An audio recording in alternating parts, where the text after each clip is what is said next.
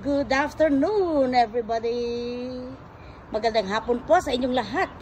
We are about to harvest some organic lettuces for salad tonight.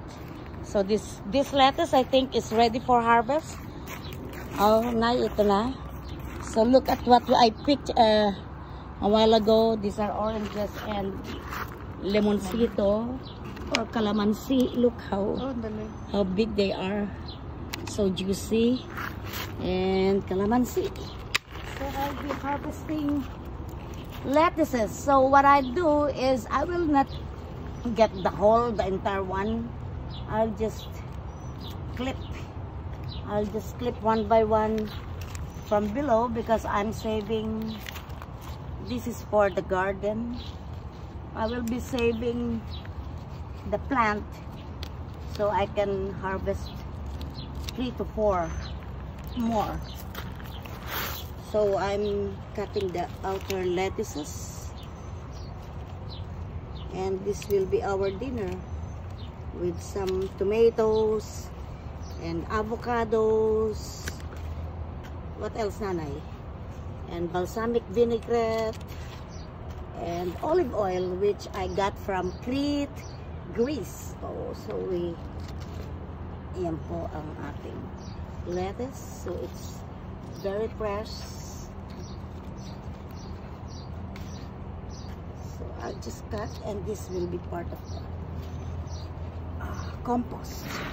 So I'll just turn it that way so it would be easier for me to do. Oh, yan, ayan.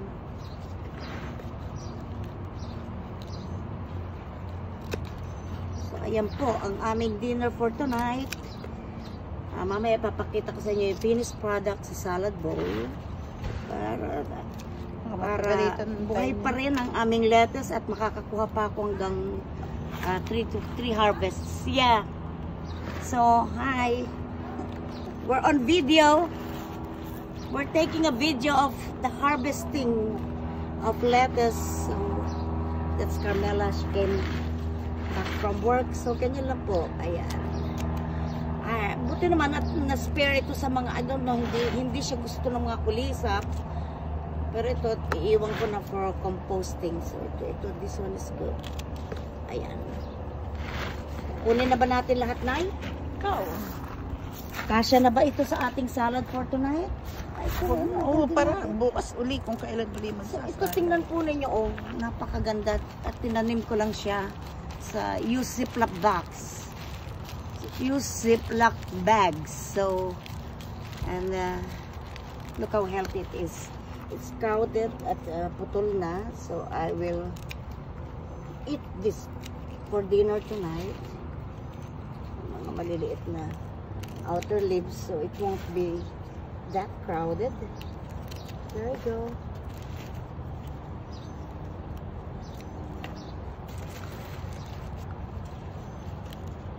Alright.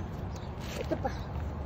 Kasi maliit masyado yung lupa. Look, the Ziploc bags. And we're having fresh lettuce for salad.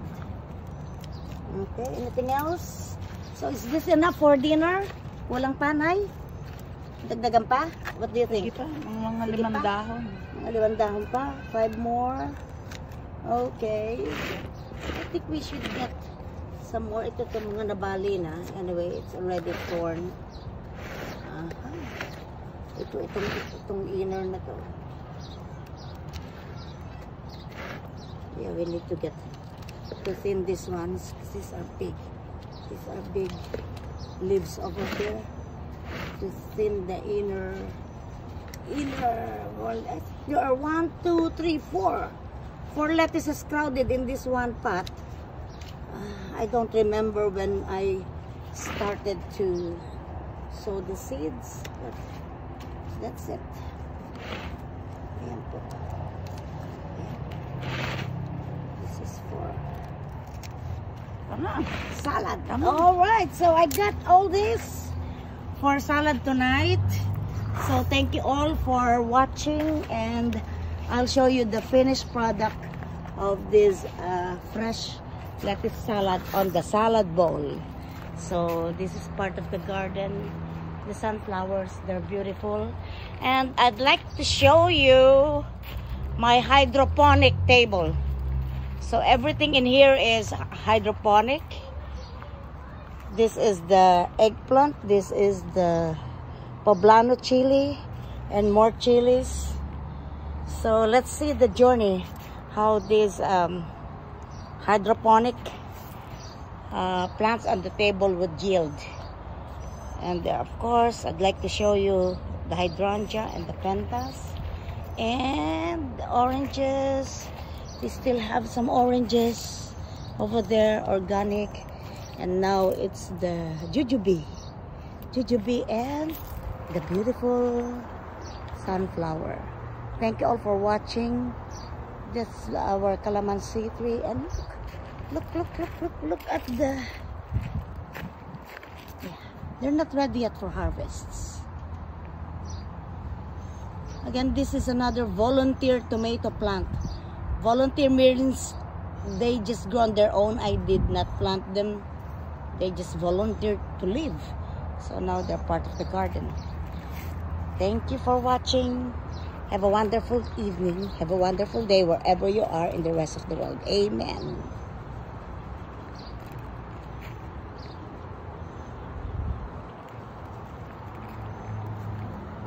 Ba't di mapatay-patay?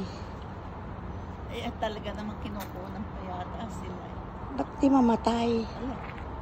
Hindi mamatay na.